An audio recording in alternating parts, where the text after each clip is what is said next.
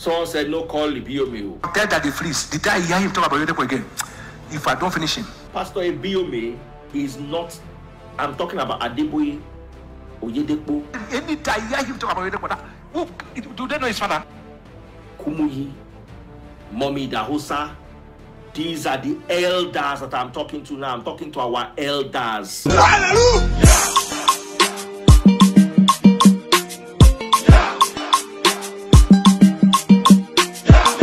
These are the people we will be discussing today. One is late Archbishop Benson Idahosa. The other is late Pa Elton. The next is Pastor Kumuyi himself of Deeper Life, and maybe one extra person you might want to find out at the end of this video. So stick around after the intro.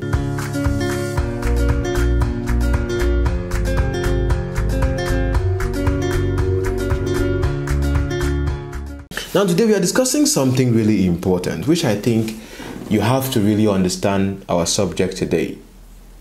A lot has been going on about the person of Pastor Kumuyi of Deeper Life. A very interesting, amazing man.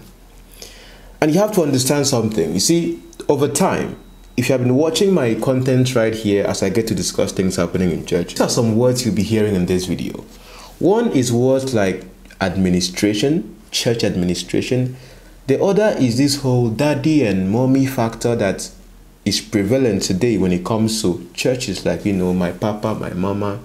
And the next is also looking at the main subject of today as well, when we look at the person of Kumuyi. I want you to watch this video by Pastor Kumuyi before I get to discuss the things I want to discuss about it. I've been saying some difficult things for some months, for some weeks. Let me add this one. I said before that marriage committee is an institution, a creation peculiar to Deeper Life. It's not in the Bible. We raised it up just to help our young people. If we find that that marriage committee is not helping us anymore, is hindering us, and is hindering the young people from doing the will of God, and the young people fear marriage committee more than they fear God, we'll knock off marriage committee. Because marriage committee is our own making. It's not in the Bible. It's for administration. Praise the Lord. Let me add, women ministry is our own making. It's not in the Acts of the Apostles. Anybody that wants to sew a piece of clothes like Dorcas to other people, she can do that without a women ministry. Anybody that wants to learn how to make soap, how to cook, how to do this, you can go to your nearby restaurant or somewhere and learn that. We don't have to have marriage committee to do that. If you want to make, you know, how to dye clothes and all that, we don't need money. We don't need a women ministry in Deeper Life to dye clothes. You can go and learn that in the suburb, in the localities there. If we find out that the women ministry is, you know, taking us into the world, and we are interchanging and helping each other to know how to live like the world, and dress like the world, and marry like the world, and deal with your husband like the world, and we're taking the church back to the world. The ministry of women is our own. Thank you very much. There is the ministry of women is our own making. If it's not helping us, if it's going to hinder us, we'll strike it off. Take my word. Take my word. Before I leave, I mean before I go, I'm going to remove everything that I set up, that I thought will help Deeper Life and make us holy, make us sanctified, make us deep, make us deeper. And I see it's not making us deeper and shallow. Before I leave, I'll uproot all of them and present to you a pure church before I leave. That's why I'm telling you, if you want to stay in the church and you want to live like the word of God is teaching us, you will be, what am I afraid of? I'm not afraid of anything. I can only be afraid of the judgment of God. Therefore, whoever responds, praise the Lord. Whoever reacts, praise the Lord. We are going to stand on the word of God. This doctrine of the world, be not conformed unto this world. We're going to stand on it until Christ comes. And by the grace of God, I'm not going yet. I said I'm not going yet. But before I go, and I'm telling you, and all the leaders can hear, well, I'm not going to hand over, deeper life to somebody who will come and destroy everything we've built up for years. Because he's a man pleaser. Women pleaser, never. Somebody who will stand on this word and honestly defend the faith once delivered unto the saints. That's what we are going to do. And the whole church will unite together and say, we're not looking for graduates. We're not looking for, degrees. Whoever, Peter did not have a degree. Whoever will stand on this word and lead us to salvation, new creature that changes life.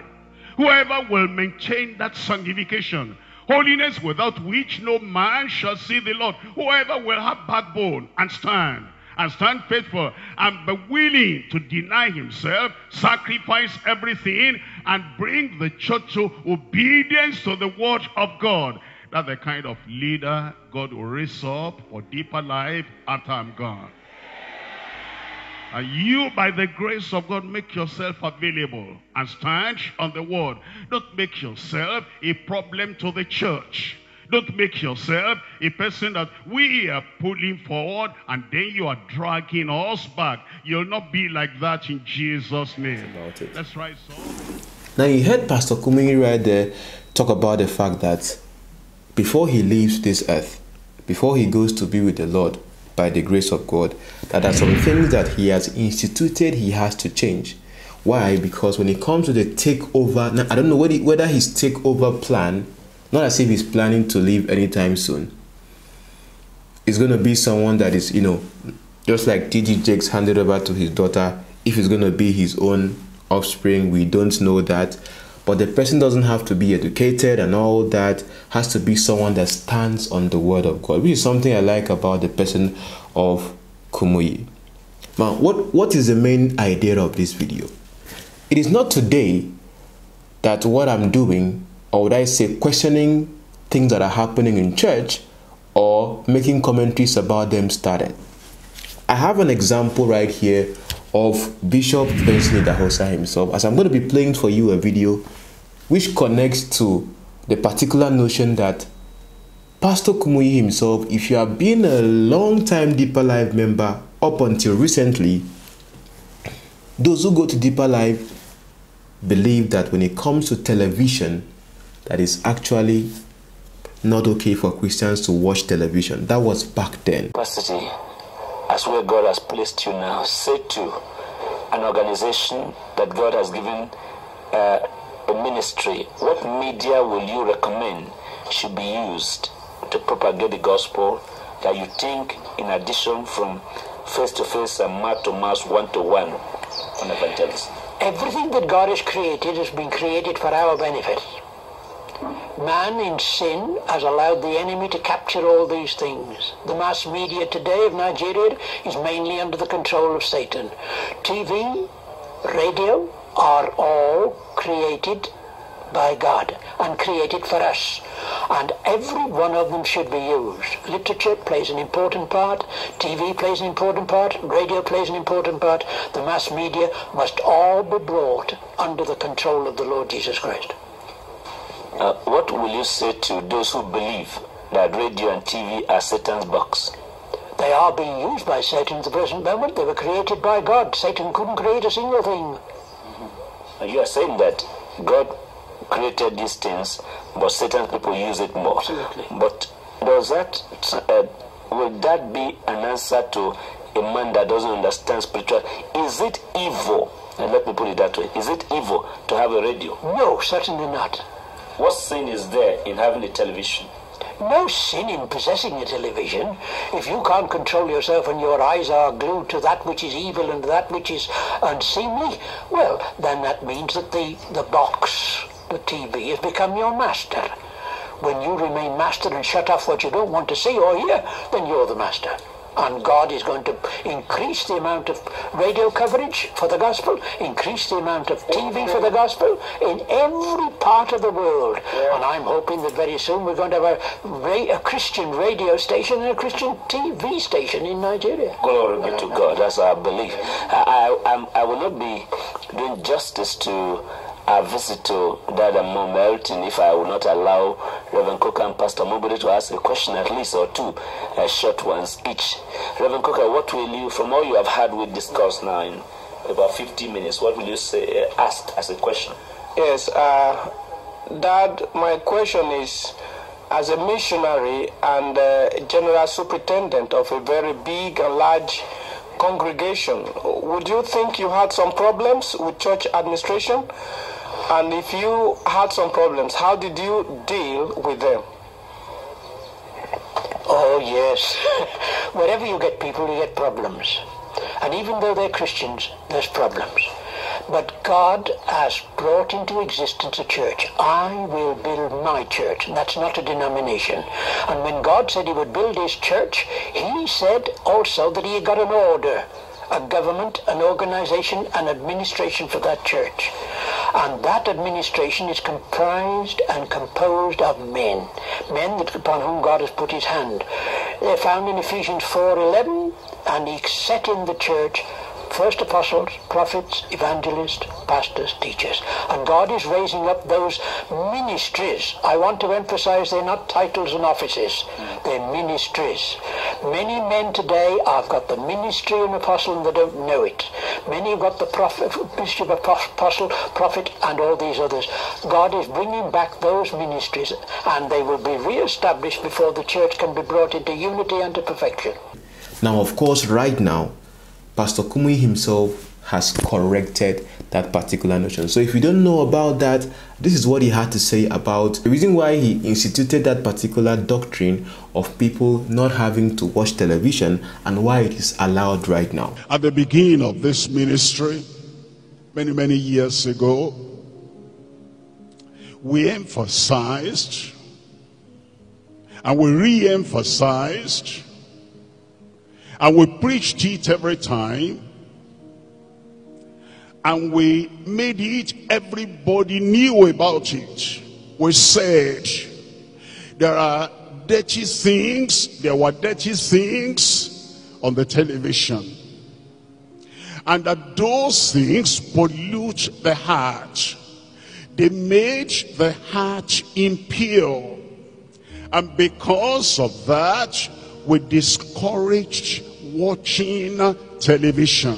People are getting new methods and they're doing evil, then you'll get new strategy.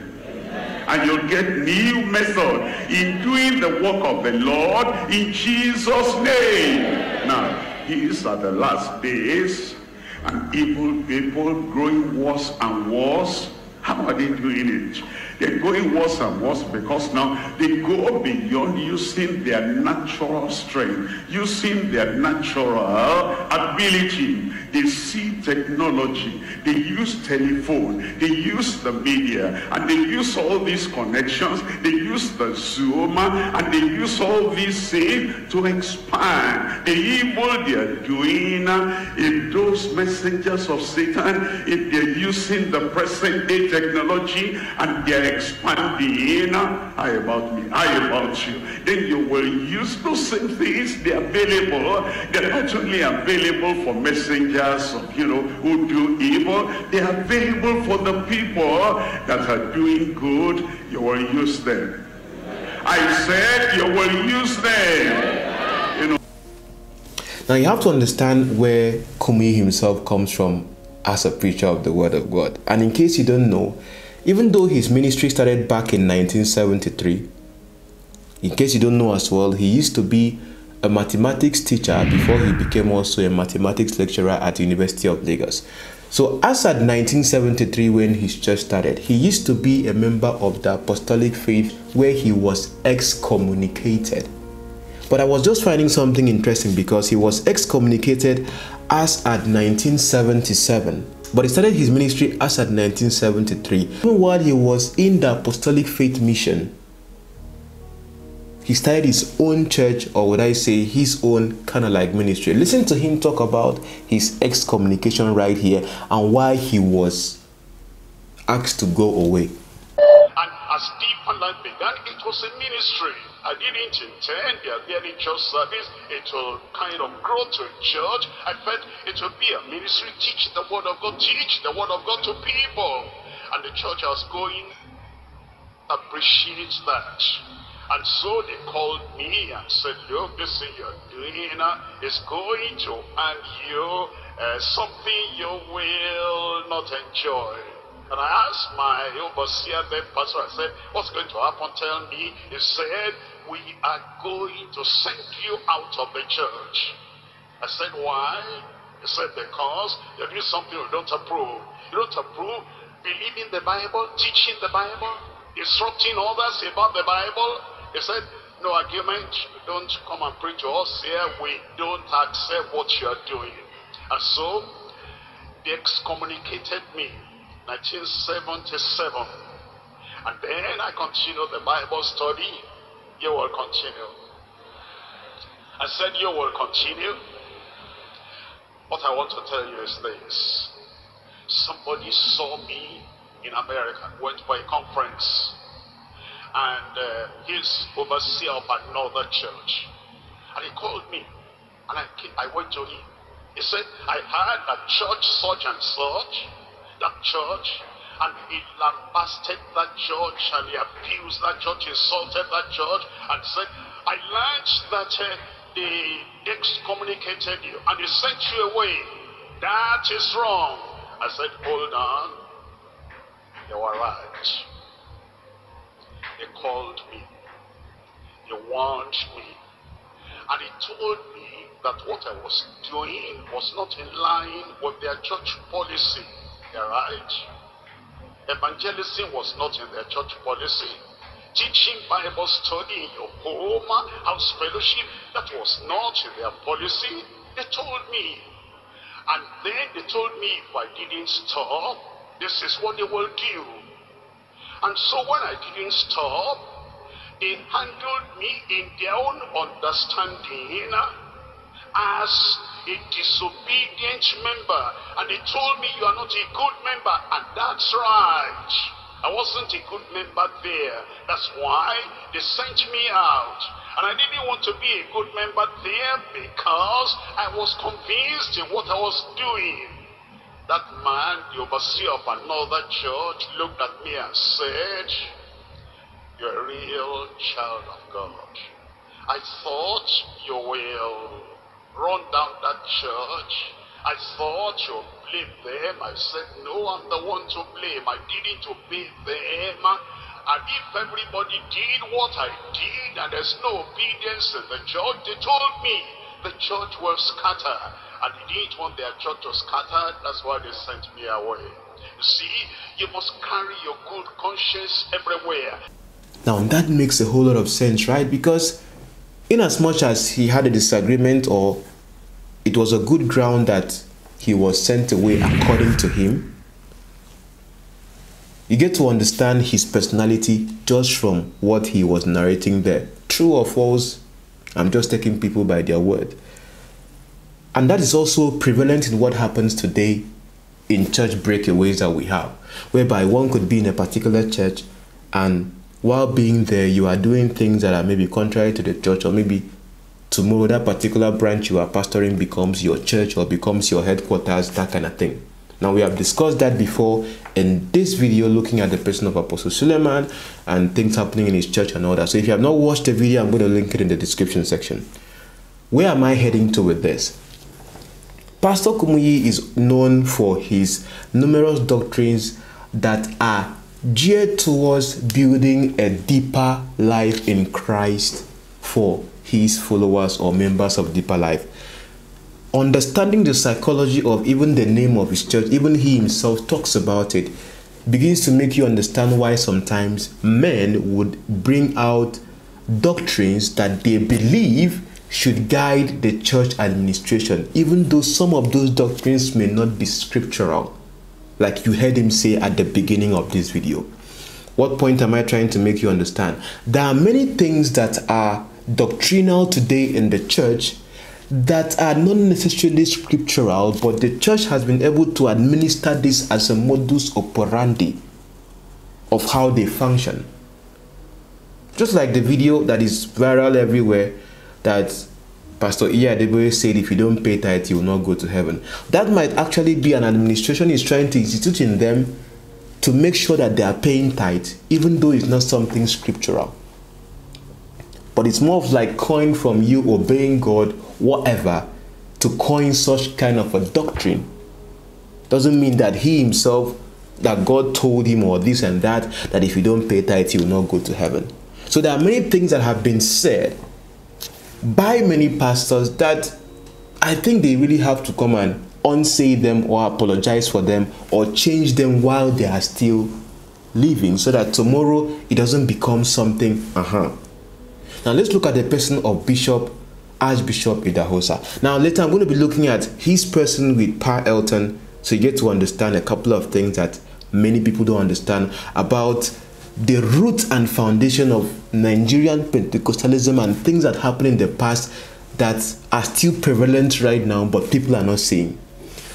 Here's an interview where Bishop Benson Idahosa was talking with Pa Elton.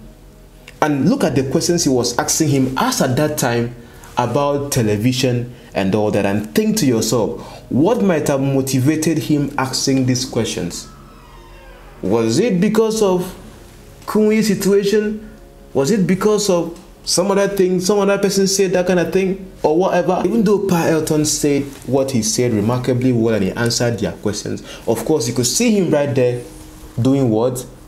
Pa and ma. So when this whole daddy and mommy thing didn't start, like it's not a new thing. He refers to Elton as, you know, daddy and then mommy and all that kind of thing. So if you know their relationship already, you would know a couple of things as to what I might be looking at sometime later. What is the real essence of this video you're watching right now? It's for you to understand that when it comes to church administrations or things that happen in church or are seen as doctrines, over time they get to change. Let's look at the whole idea of television right now. As at that time, there was no social media, smartphones and all that. So as at then, Kumuyi didn't foresee that there's going to be a time whereby it's not going to be just television anymore, but right now anyone could just with their smartphones see anything they want to see on social media and all that. And of course he's using a phone himself and he's been able to adjust and see why right now they have to engage and change some things. But according to him, like you heard him say, there are certain things that would need to be changed because these people are seen as fathers, and this is what they do, is what the small ones or the ones that are upcoming, and that's what they copy and replicate. Why? Because if you ask them, their reference point is not always the word of God. It's because my papa did, my this one did, my this one did. There were times that even Pa Elton himself had, I see called him Pa Elton, that's what he's being called. Elton himself had some disagreements, of course, with the Nigerian church as well, with what was going on, which I'm going to be looking at maybe much later. But for you to understand that there is a lot going on right now in churches that have been instituted by people who call themselves fathers, but it's not supposed to be. And by the time these people even think of, conceive the idea of correcting it, we don't know if that's going to happen. Say, I also respect Pastor Kumuyi. I respect Bishop Oyedepo and all the other elders in the church. But I want to use this as a medium to tell them to come and change many of the things they've said that are putting people in trouble. All of our elder pastors. Bishop Benson Idahosa is no longer with us. so he cannot correct anything he might have done or said. But his wife is with us. These are the elders of today's church. We need them to talk. Someone said, no, call 𝐵𝐲𝐻𝐵. Pastor 𝐵𝐲𝐻𝐵 is not, I'm talking about Adeboye, Oyedepo, Kumuyi, Mommy Idahosa. These are the elders that I'm talking to now. I'm talking to our elders, not our mates and our slight seniors. I'm talking to our elders now. This is the time when you lent your voices to change many of the things that we believed in error. I love Pastor Kumuyi. He's come out now and said that people can now use television. The story is from the Vanguard, why Deeper Life embraced the use of television, social media, others. Onídúró mi ẹ ṣeun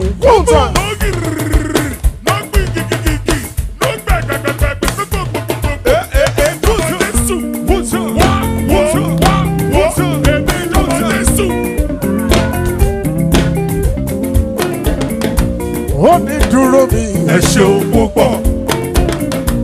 Onídúró mi ẹ ṣeun o. Onídúró mi ẹ ṣeun púpọ̀. Ó jẹ́ ènìyàn ló dúró mi wọ́n ti mọ̀ sí ẹ̀gún. Onídúró mi ẹ ṣeun o. Ọlọ́run o. Onídúró mi ẹ ṣeun o. Onídúró mi ẹ ṣeun púpọ̀. Ó jẹ́ ènìyàn ló dúró mi wọ́n ti máa ṣìrìgún. Onídúró mi ẹ ṣeun o. Onídúró mi ẹ ṣeun o. Kùtù mọ́mú tí mo jọmọ Jésù wá wo tí mo jọmọ dádì. Onídúró mi ẹ ṣeun púpọ̀. Ó jẹ́ ènìyàn ló dúró mi wọ́n ti mọ̀ ṣe é. Onídúró mi ẹ ṣeun o.